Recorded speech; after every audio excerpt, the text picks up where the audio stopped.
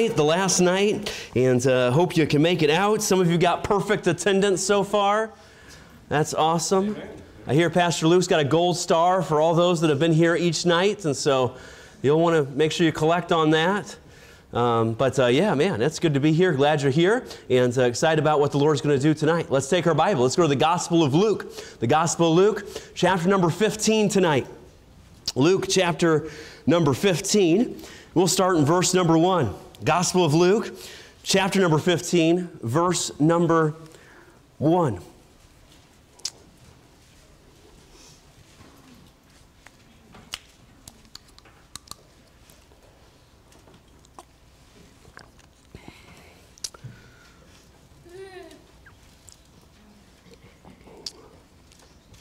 The Bible says this, "Then drew near unto him all the publicans and sinners for to hear him.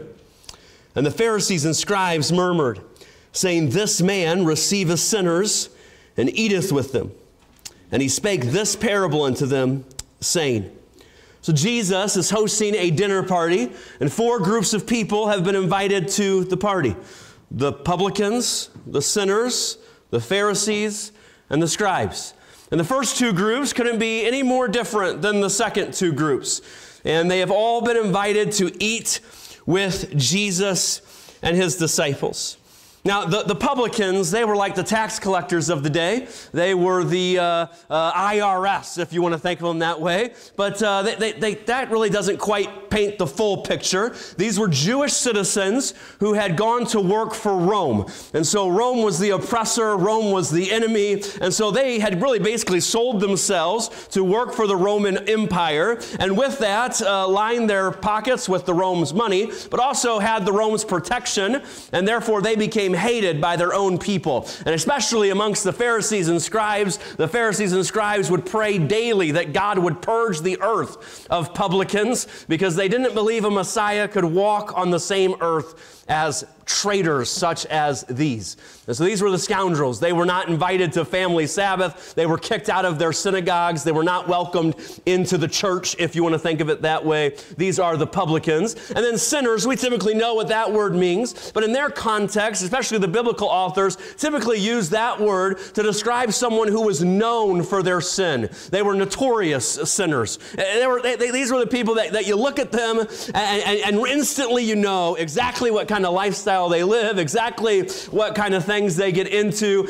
They were the notorious sinners, right? So you got the publicans and the sinners, and then you got the Pharisees and the scribes. And the Pharisee, it comes from the Latin word parashim, which means separated ones. And they were separated from the Persian Empire originally, and now in this context, separated from the Roman Empire. And these men were dedicated to living out the text. They were dedicated to living out the law, but it went beyond that. It went beyond just the law. They wanted to live out the law so purely that they ended up making all these other laws to protect you from breaking the law. And pretty much their MO became, well, if we can condemn you, we can control you.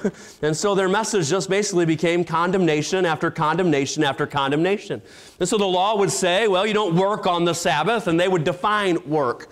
You don't walk on the Sabbath, unless a Pharisee needs to go on a walk.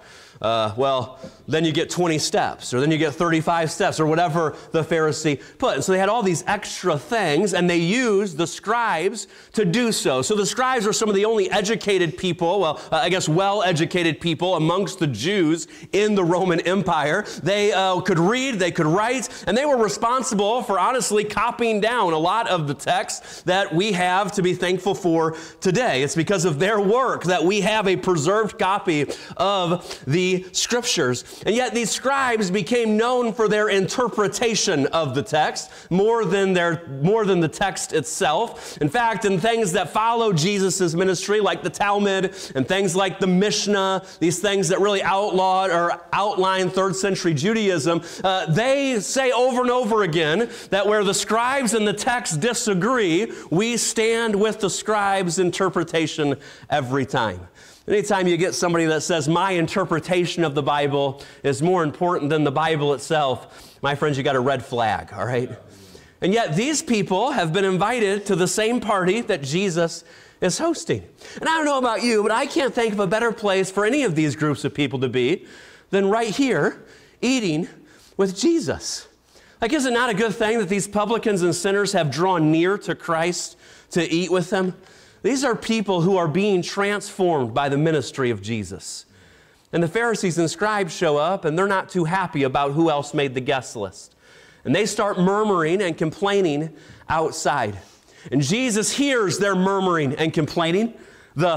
This man receiveth sinners and publicans and eateth with them. This is outrageous to them. How could this man who claims to be from God eat with such filth as these? And Jesus hears their complaining, and he speaks a parable unto them in response. Now, a parable was an earthly story that had heavenly meaning. It was a simple story that helped you unlock complex truth. It was a story that was connected to earthly situations, but it helped you gain heaven's perspective on those situations. And Jesus loved parables. In fact, in Matthew chapter 13, it says that he went for such and such a time with speaking only in parables to his disciples. And yet, around dinner tonight at Luke chapter 15, Jesus lays out one of his greatest hits. I think if you were compiling a record, the Jesus and the parables, right? The greatest hits. I think Luke 15 is track number one. And he sits around a table that night and talks about lost sheep, lost coins, and lost sons. And he talks about the heartbreak of what it feels like to lose and the sweet joy and celebration that comes from finding. Yeah, my oldest son, he's 7, Mason, and when he turned 4, he kind of thought he owned the world, You know how when your kid turns 4, they just think, they got life figured out. And so Mason turned 4, and his grandparents bought him a bike for his birthday. I don't know why a 4-year-old needs a bike, but he's got one, And he doesn't know how to ride it, but he's got this bike, And so we would take him out with the training wheels, and he would kind of go around on this bike around our little neighborhood there. We live in a little condo area there in Yuma, Arizona, and he liked to go out on that bike, but he would always want to go out without us, And so we had to constantly tell him, no, you got to wait till dinner's over. You got to wait till after lunch so that I can go with you, And Logan's real little at this time, and so he's getting kind of a lot of the intensive care and making sure we got eyes on him at all times. And I was coming home from work one night. It was on a Wednesday night in the days of COVID, and so I had to push the service through live stream that night. And so from my home computer, I'm pushing the service through live for our church to watch. And as soon as that service ended, I remember going downstairs and wanting to just kind of relax. It was one of those days at work where nothing went right and you just kind of couldn't wait to get home and just relax with your family, And so, man, I come down the stairs and I pick up Logan. I kind of give him a big hug and we kind of make each other laugh a little bit. And I go over to my wife. I give her a hug. I say, hey, where's Mason? And she says, he went upstairs. He was looking for you. I said, really? I didn't see him upstairs. So I run back upstairs and I go into his room and I can't find him. I'm looking everywhere. He's not behind the curtains. He's not under his bed. He's not in the dresser drawer. He's nowhere. I thought, well, maybe I went downstairs, and so he went into my room. And so I run across the hallway into my room, and I'm looking under my bed and looking under my curtains and under my desk and in my closet and my dresser drawer, and he's not there. So after I thought I had done an adequate job of searching upstairs, I walked back downstairs and said, hey, Lexa, are you sure he's upstairs? And my wife gave me the answer only wives can by saying, yes, I'm sure he's upstairs, And she began to march up the stairs as if she was going to do what I could not do and find him. Well, I started looking downstairs. I wanted to look under the sink, and I wanted to look under the kitchen table and in the pantries and in the coat closet. At this point, I thought he was playing hide and seek with me, so now I'm calling his name. Hey, Mason, where are you at, buddy? Are you in the house? Where are you hiding? You win, I go into the living room. I'm looking behind the curtains. I'm looking in the game drawer. I'm looking under the couch. I'm looking everywhere. I cannot find this kid. Well, sure enough, my wife comes down the stairs, and she's whiter than I am. She looks like she's seen a ghost, and she says, I don't think he's upstairs. I said, yeah, I know he's not upstairs. She says, I don't think he's downstairs. I said, yeah, I don't think he's downstairs either. She says, well, where is he? I said, I don't know, but you were in charge. This is on you, like you lost our kid, I thought, well, did he go out and ride his bike, you know? And so I checked the front yard. His bike's sitting right there. I checked the backyard. Gates are all locked. I'm looking out in this condo. The sun is setting. It's getting dark. I'm thinking, well, I've never lost a kid before. Don't really know how this all works. I don't know who to call, right?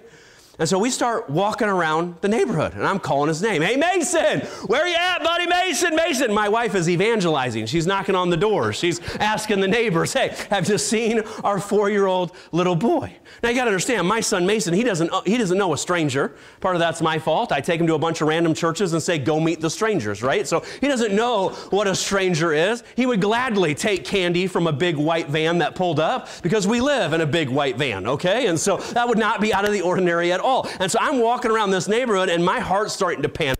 My legs are starting to shake. I can sense my wife is getting more and more nervous as the time passes. The sun is going down. And all I can think about are those pictures of the kids posted in Walmart that are lost. And I always walk past it and think, what terrible parents they must have.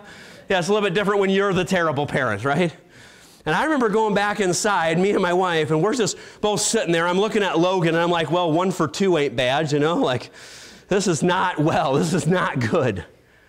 And as I'm sitting there shaking, the world feels like it's crumbling, I notice over in the corner of the living room this pile of blankets.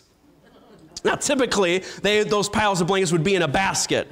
But the basket was over here, empty, and the pile of blankets was on top of something. It was all covering something. And what I soon discovered was this Fisher-Price picnic table that my mother-in-law had bought my kids, you know, for a birthday or something. Probably just a random Tuesday, knowing grandparents, right? Yeah. And so this is over in the corner. These blankets are all just covered up. Nothing looked out of the ordinary. It looked like where the blankets were. And I remember looking at my wife and saying, what's that? And I don't know exactly what she said, but something to the effect of, oh, Mason, that was Mason's fort from earlier today, you know. I said, Mason's fort from earlier today? I mean, you got to understand, I was walking around the house screaming his name, Mason, Mason. So I get up, and I am thinking, this kid better pray he's not under that table, right? Like, he'd be safer in a white van that was offering him candy at this point, right? And so I'm walking over to this table, and I remove those blankets, and I remove that picnic table, and Mason is underneath, sound asleep. Just entirely passive. Well, I can't really describe the feeling that overwhelmed me. My legs felt like they turned to jello. I just kind of went down on the ground, my arms wrapped around him. He's sweating profusely, right? I'm wrapping him in my arms. I'm saying, oh, Mason, he doesn't wake up. He's sleeping. He's snoring, you know, and I'm giving him kisses, and Logan comes over and joins the family hug, and my wife comes over and hugs us as well. I remember carrying him up the stairs and putting him into his bed and just laying next to him. I didn't want to leave his side for that night. Why? Because I had felt the heartbreak of what it felt like to lose, and then I felt the sweet relief and joy of what it was like to find. And that's the emotion that Jesus is playing with in this parable. He wants you to feel that tension of what it's like to lose and what it's like to find. Now, you've probably noticed I'm not saying parables, I'm saying parable. And the reason I'm doing that is because verse 3 does that. He says, it spake this parable unto them. So while there are 3 stories in Luke 15, they are part of one parable that Jesus tells. And while we often associate these parables with the things that have been lost, the emphasis on the parable is actually on the one doing the finding. So it's not so much about a lost coin and lost sheep and lost sons as much as it is about a shepherd and a woman and a father who are passionately seeking after lost sheep, coins, and sons. And I'll tell you why that's significant. Because in the Psalms, God shows up pretty metaphorically a lot. He shows up as a strong tower and a mighty fortress. He shows up as the wings of an eagle. And over again in their hymn book, God is going to be showing up as these metaphoric, allegoric things. Well, 3 different times in the Psalms, God shows up metaphorically as like a person, as like flesh. He shows up as a shepherd in Psalms 23. The Lord is my shepherd, I shall not want. He maketh me to lie down in still pastures in green pastures amongst still water. He shows up as metaphorically again, as a woman in Psalms 131 who nurses her child to comfort when they are in distress. And then the Lord shows up again in Psalms 103, verse number 13, as a father that has compassion upon his children. So shall the Lord have compassion on all those that fear him. Well, these Pharisees and scribes, they know these passages.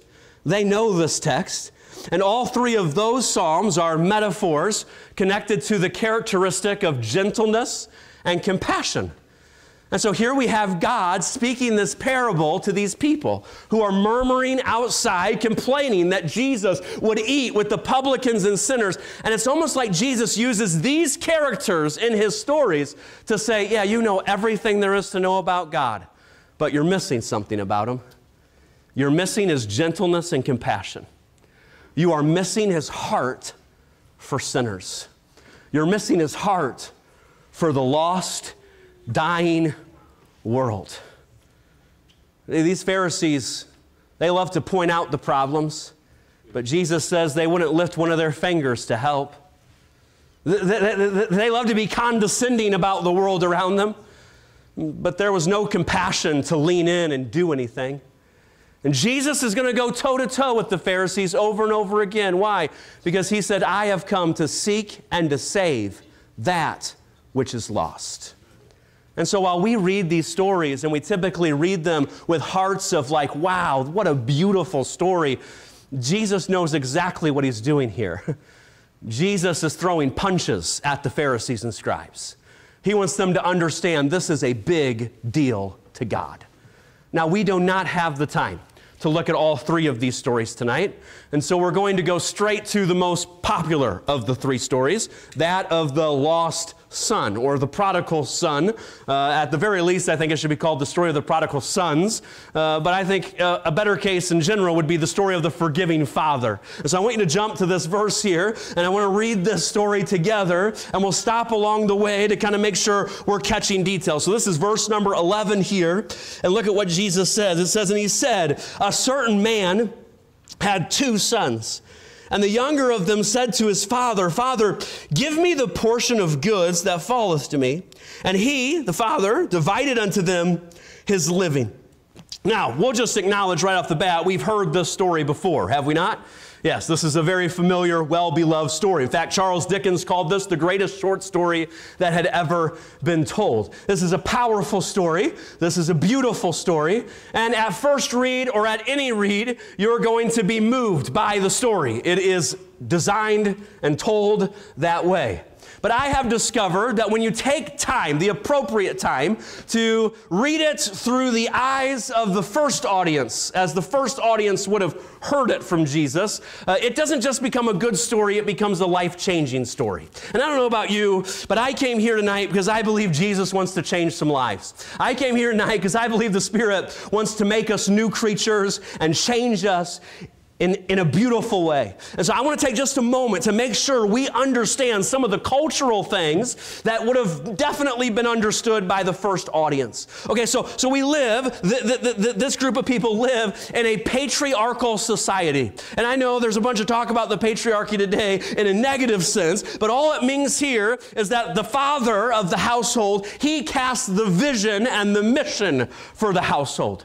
So if the father had a calling to be a fisherman, well, then everybody in his house was called to be fishermen. That was the family purpose. And they might not all go out in a boat and cast nets. Some might make the nets. Some might run the family shop down in the marketplace where they sell the fish. But everybody is connected to the business of the father.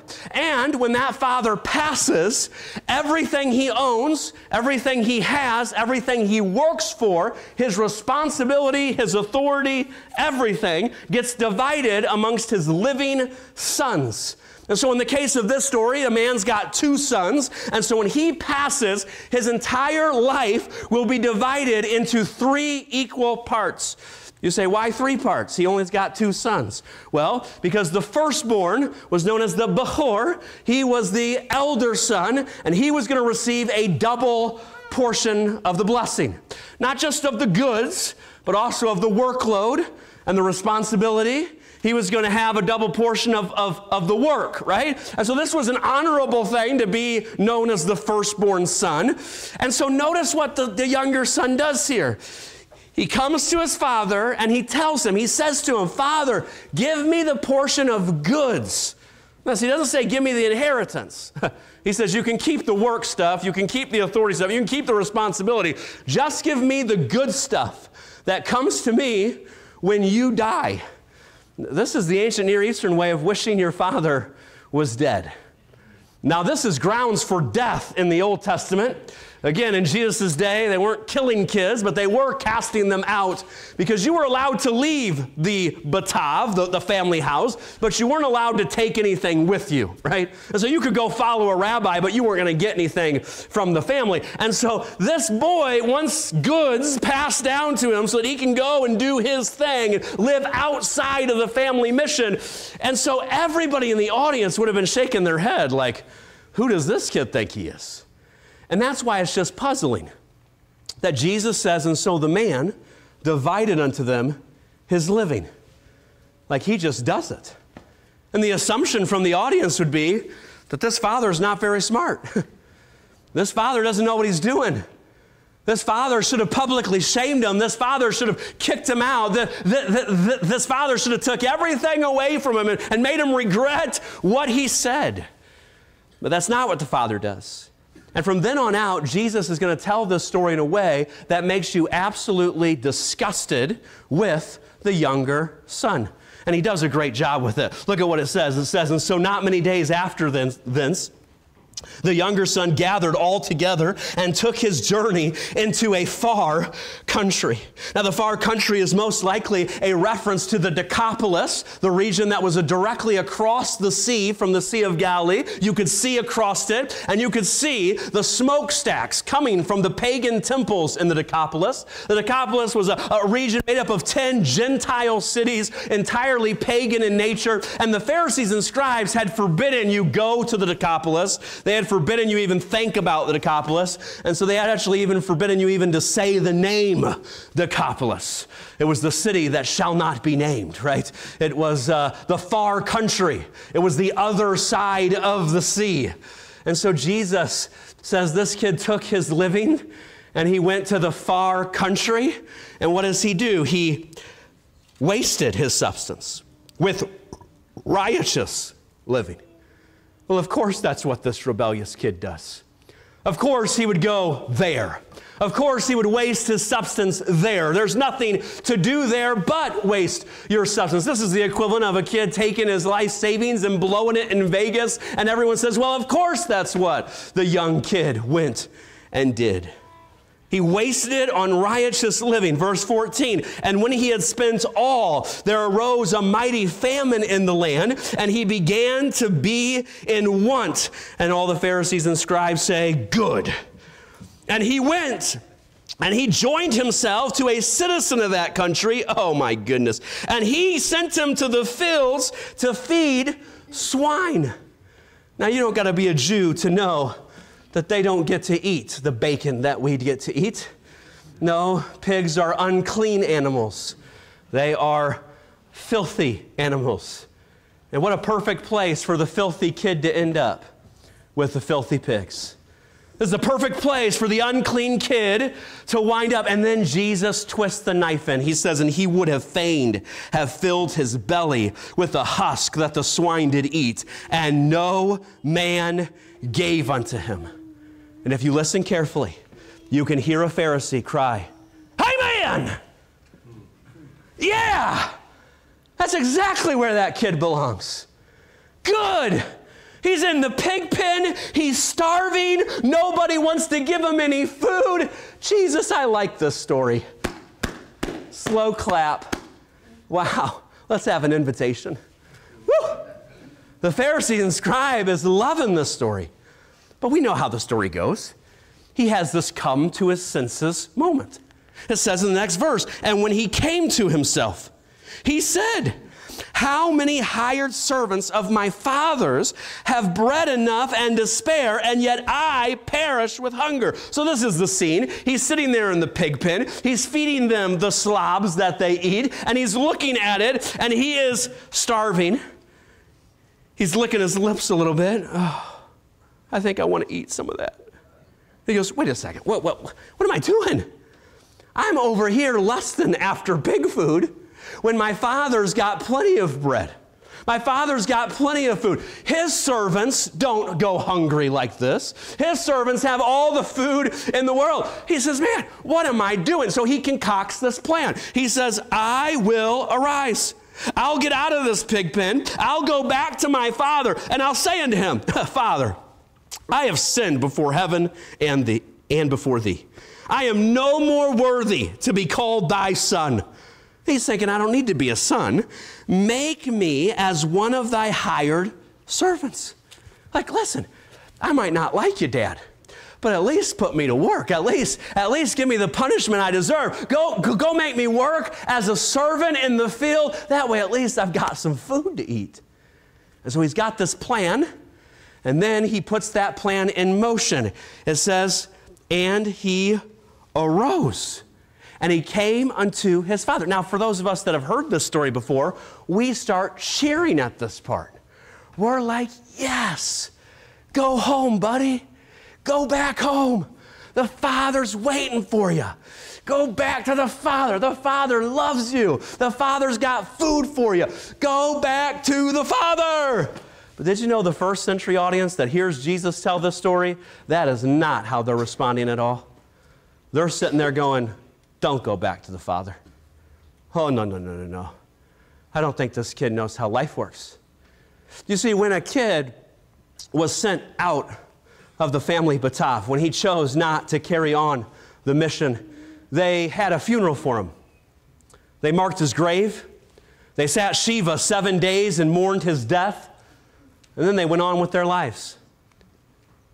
And so dead men don't live again. And so if the son would ever come back, well, they were put to death by the guards outside the camp and buried outside the Batav. In fact, you can go to Israel today. They'll take you on several Batavs or kibbutz or whatever you want to refer to them as, these houses or these villages. And you can go into the family Batav and they'll show you the family graveyard. And they'll tell you there are graves here that are marked, but there were no bodies in. Then they'll take you outside the Batav. And they'll say, here's the graveyard they didn't want you to know about. This is the one where there's bodies, but no markings. They said this would happen on a regular basis. That a kid would leave, he would regret his decision, he would come home, and he'd be put to death outside the camp because dead men don't live again. And so everyone in the audience is sitting there going, you don't go back to the Father. You think this Father is going to forgive you? You think this Father is going to let you be a servant? This Father's not talking to you. No. In fact, I guarantee you there's some publicans sitting there going, yeah, I tried that. I had to run for my life as stones were being hurled at me. You can't go back to the Father's house. And that's what makes the next part of this story that much more beautiful, my friends. For the Bible says that as he was yet a great way off, his father saw him. Well, what does that tell you? It tells you he was looking. He saw him, and he was moved with compassion that he ran. Now, that might not seem significant, but old men don't run. You want to know why? Just watch Pastor Luke run. It's not pretty, all right? No. Oh, old men don't run. That was undignified. That was something for children. No. But this man doesn't care about his dignity. He doesn't care about his reputation. He is going to run because he cares for his son. And look what he does. He fell upon his neck and he kissed him. My friends, these are signs of restoration. These are signs of welcoming you home into the family. This is not some story about a father who lost his son and then finds him. He has no idea where he's at, and he finds him underneath a picnic table in his own living room. No. This is a story about a father who loses his son, and he knows exactly where he's at. He knows exactly what kind of life he's been living. He knows exactly what kind of filth he's gotten himself into. He knows exactly the kind of mess and baggage that he has built up, and yet even still, he gets up every morning. He sits on the rocking chair on his front porch, and he looks out towards the road to Decapolis, and he waits there, and he longs there, and he hopes there, and you know he prays there for his son to return home. And he sits there day in, day out, night after night, morning after morning. The servants come and try to bring him some food, but he won't eat. He can't eat. He fills the empty stomach his son has. He says it could be any day now. And his wife tries to get him to come in and get some rest, get some good sleep. You can come back out in the morning, but he can't sleep. No, I can't sleep. What if my son comes home in the middle of the night and the guards go out and take his life? I've got to be here when he comes home. And he sees him when he's a great way off. I guarantee you he even smelled him when he was yet a great way off. And what does he do? He hikes up that gown and he runs to his son and he falls upon him. Notice, he doesn't say spray him down with a hose first. No.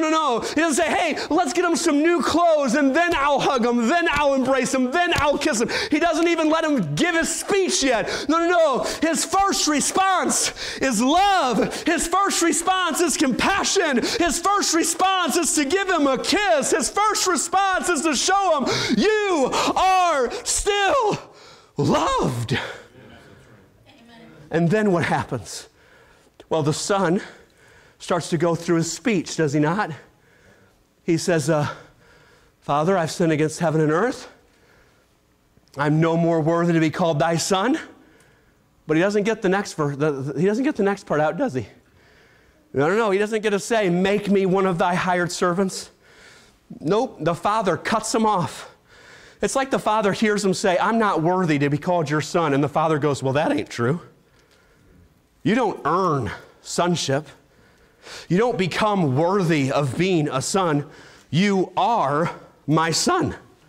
And so what does he do? He says, no.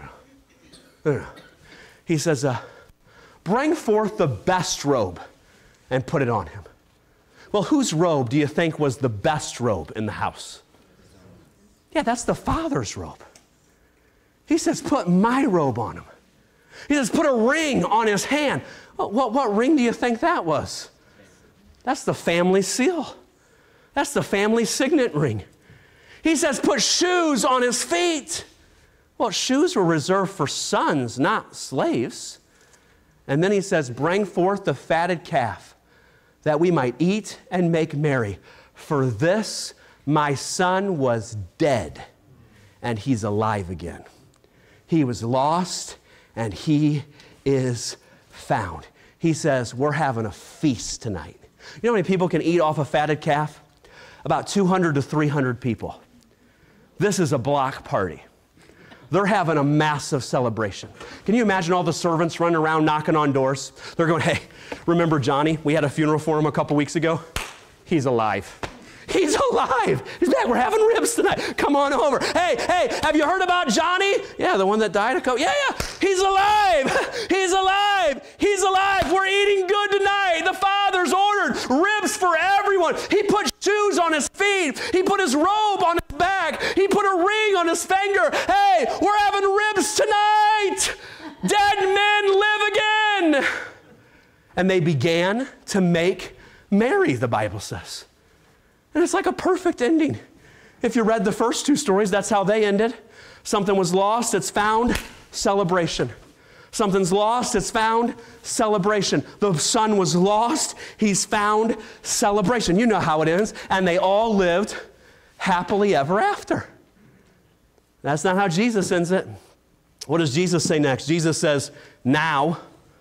That's his way of saying meanwhile, right?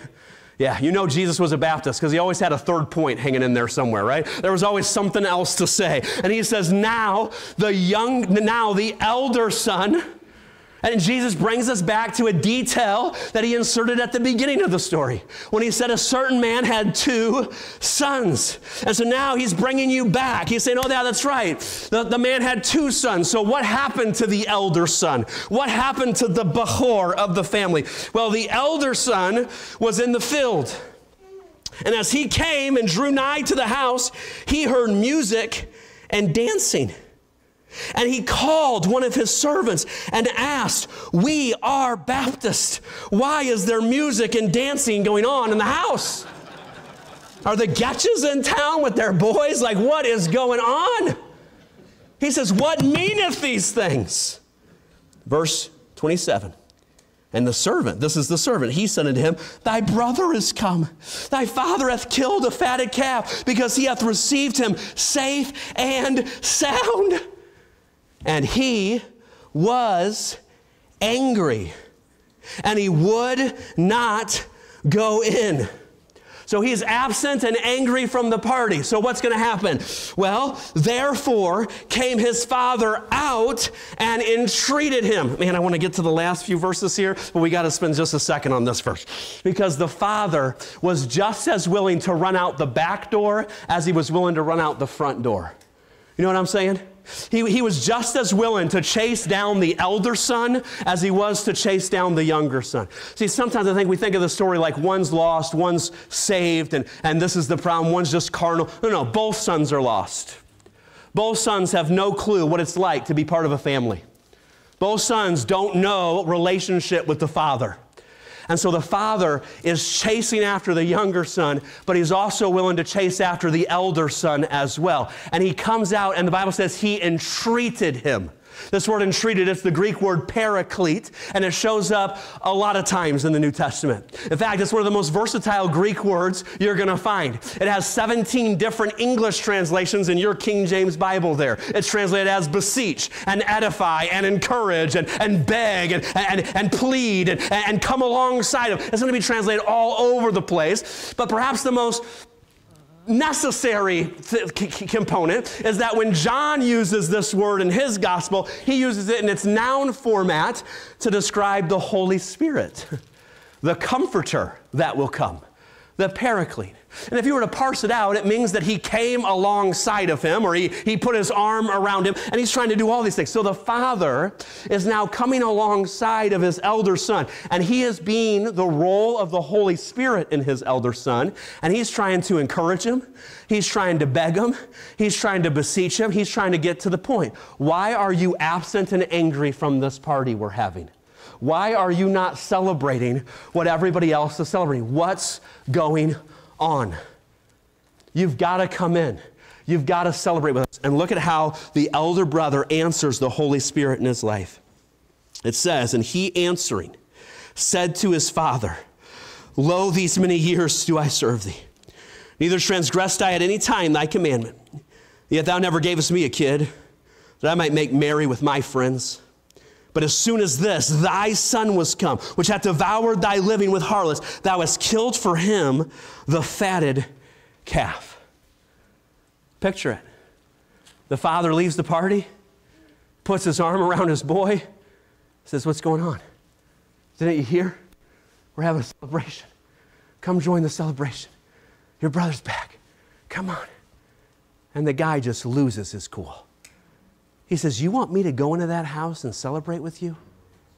Absolutely not. No way, no how am I ever going into that house right now. You have got to be out of your mind. I have been working. I have been striving in the field, day in, day out, working my hands to the bone for you. I've been doing all this work. Me and my friends, we never miss a day. We never show up late. We've always got the right dress code on. We're always in the right place. We're always doing all the right things. And you've never once have you said, well, we're going to throw a little party for you. Take a goat. Take a little goat, have it, you and your friends, you deserve it, you've been working so hard. No, you've never done that. Never once have you ever poured me a glass of sweet tea. No, but as soon as your little boy came back, he starts coming back, and you're like, oh, he's back, and you kill for him a fatted calf. He's wasted your living. He's ruined your reputation. He's done all the wrong things. And he gets a celebration, and now you're like, hey, come and shine. No! I'm not doing it. And all of us are just kind of like, awkward. What is going on here? Like, how many of you feel like you're just listening to a conversation you shouldn't be listening to? Like, what in the world? I think the Bible's writing the quiet part out loud here. And look what the Father says to his Son. I'm telling you, these next two verses have convicted me in my tracks time and time again. It says, and he said unto him, Son. He calls him Son. He reminds him who he is. He says, Son, you art ever with me, and all that I have is thine. He's saying, listen, I'm sorry you felt like you had to earn your party, but you don't. You don't have to work for it. You want a goat? It's yours, man. Take the goat. It's almost like he's reminding him, you realize how this works, right? He took his half. Everything else is yours. You're my son. You are always going to be my son. You want to go? Go get a go. Go celebrate with your friends. But listen, it was meet, he says. It was necessary. It was vitally important. It was of the utmost imperative that we should make merry and be glad. Now watch this. He reminded him who he was, but now he's going to remind him who his brother is. Notice when he said, thy son has come. Now look what the Father does. He says, it was meet that we should make merry and be glad, for this, thy brother was dead, and he is alive again. He was lost, and he is found. He says, son, you can have your party anytime you want. Go get the goat. Send the invites out. But let me tell you something. It is imperative that we walk into that house right now and celebrate, because we are a family that believes in resurrections. Amen.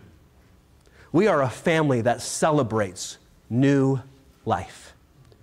And when your brother came home, hey, your brother's in there. He's alive. He's home. It is our responsibility. It is our mission. It is our calling to welcome dead men back to life. And we're just kind of left here at the end of Luke 15. Like, why'd you tell that part? Right? Why did you tell the part about the elder brother? It was so much better when you ended it with the they began to make merry part. Like they all lived happily ever after. Why don't you end the story there? In fact, Jesus, if you're preaching this again, maybe leave off the elder brother part. That was kind of a downer. That kind of sucked the energy out of the room.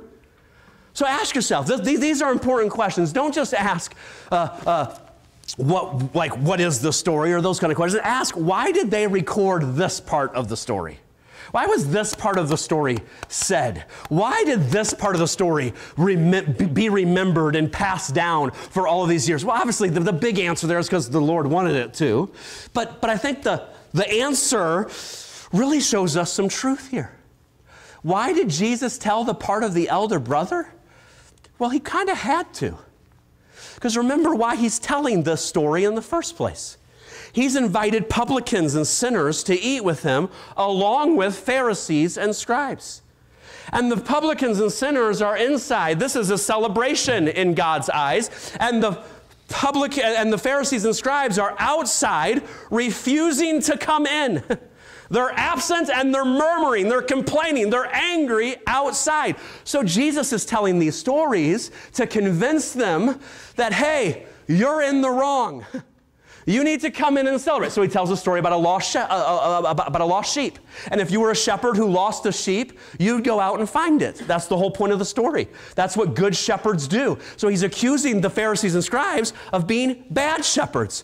Then he tells a story about a coin that's lost, and a woman searches all day for it. Well, these coins were part of her wedding garments, and if she had lost one of those coins, it was grounds for divorce and death, public shaming. Like, the point of the story is she has to find the coin.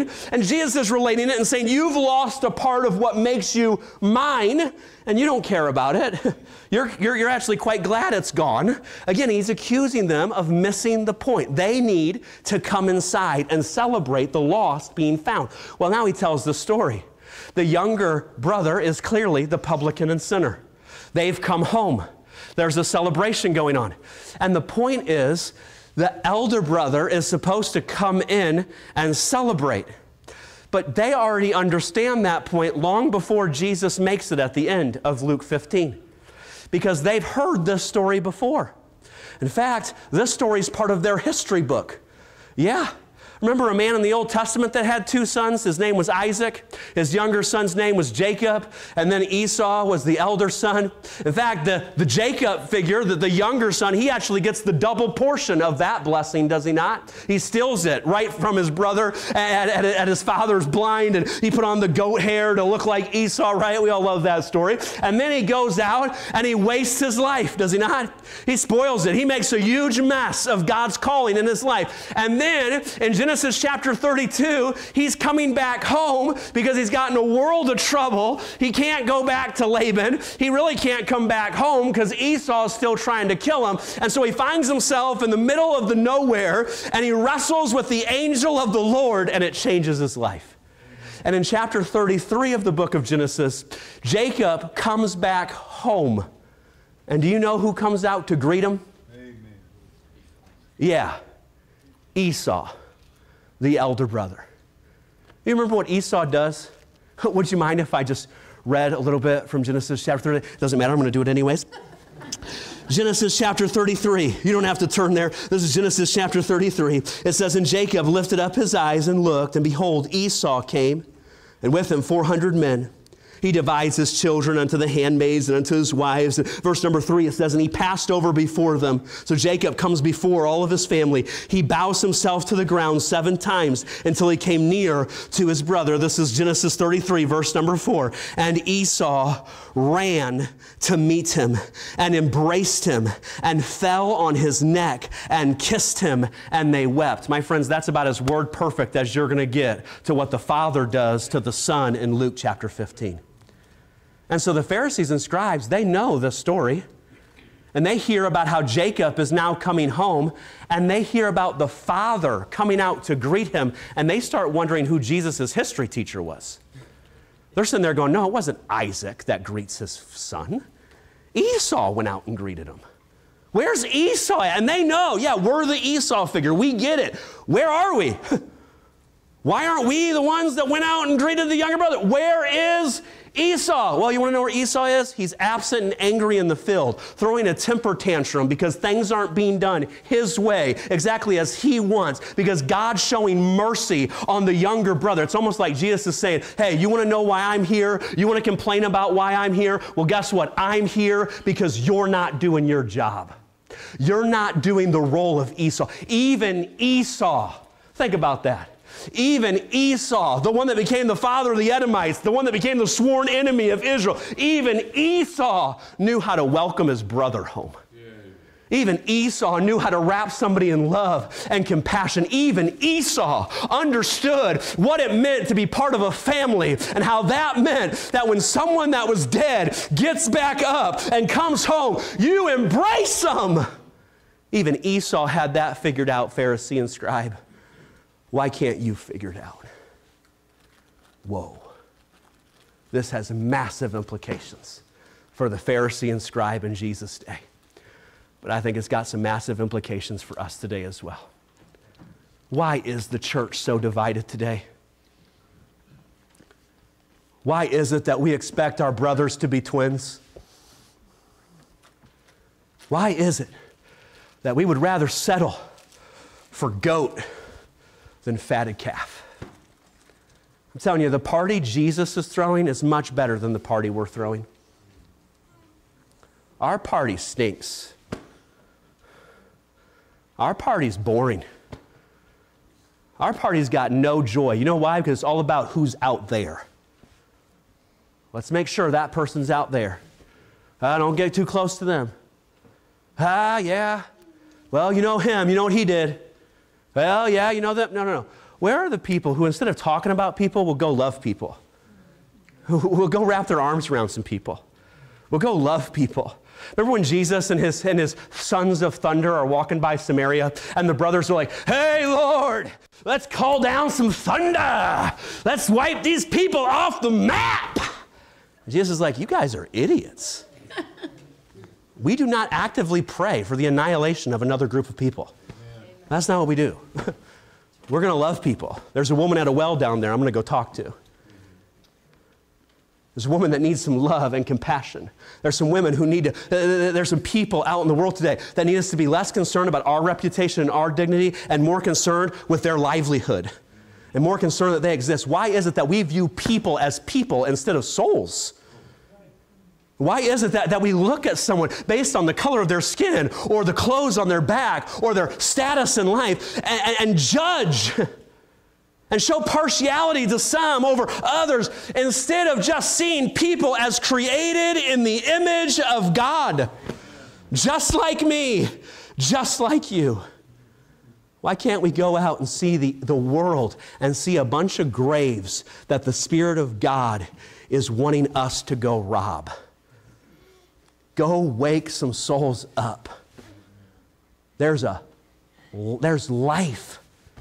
Dead men live again. That's the mission of the church. To go tell the world that dead men can live again.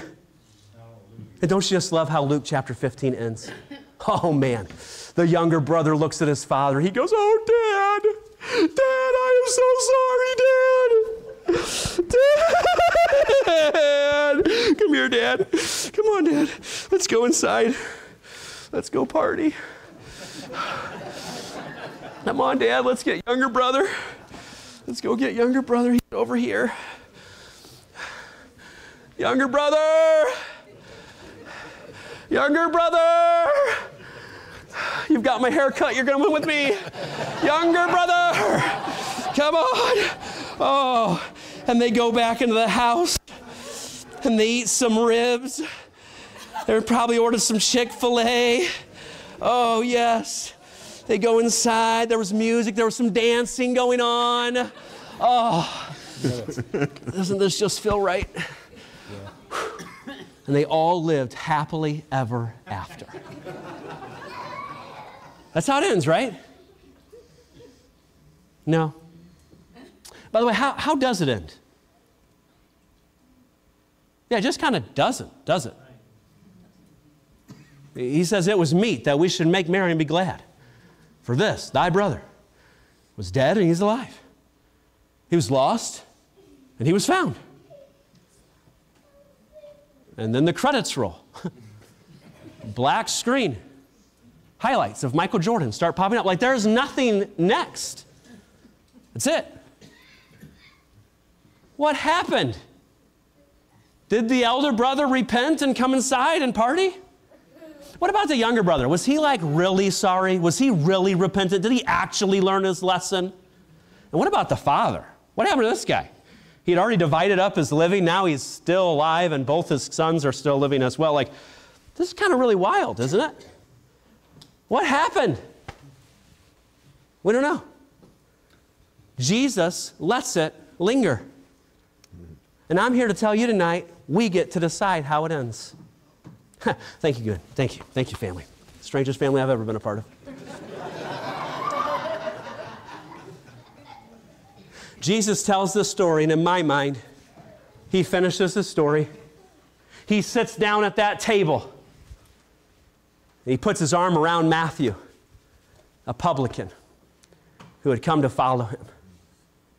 Then he looks over and he slices a piece of bread off the loaf and puts it on a plate and serves it to Mary Magdalene, a sinner who had come to follow Jesus.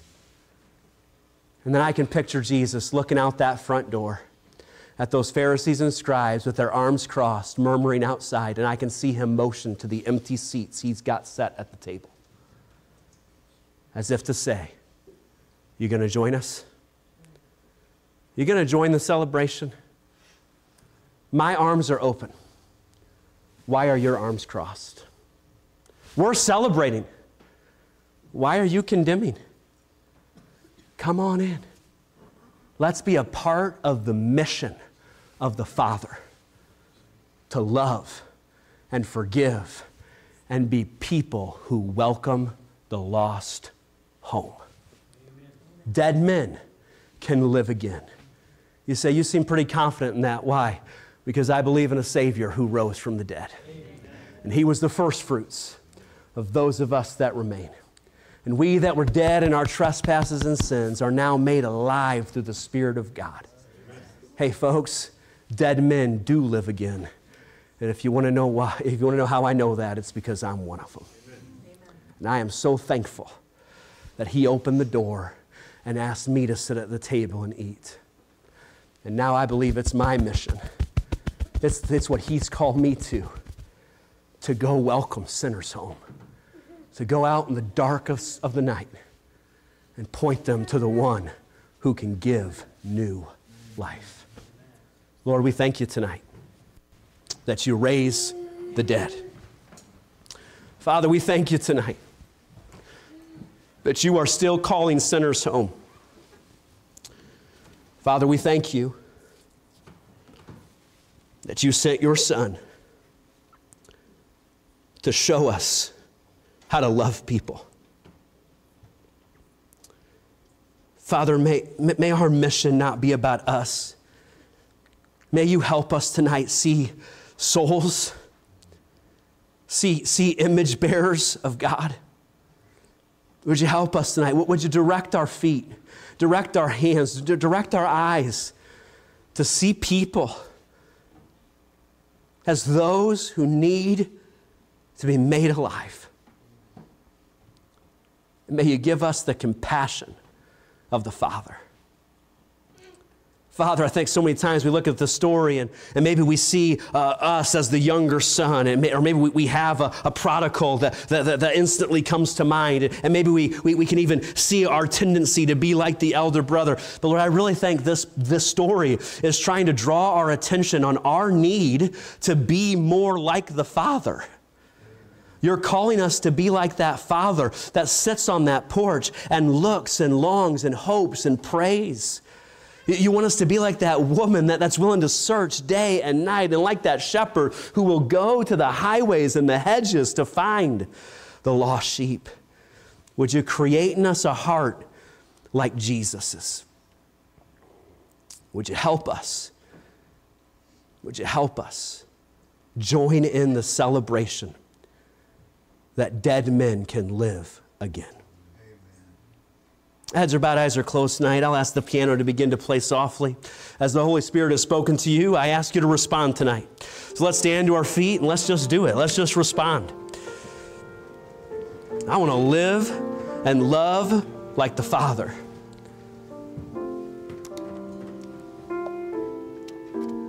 I want to live and love like the Father. I want to see people as people who walk in the image of God.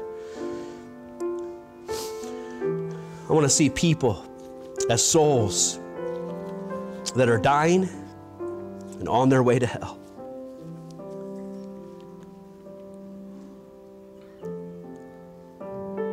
I want to join in the celebration that dead men can live again.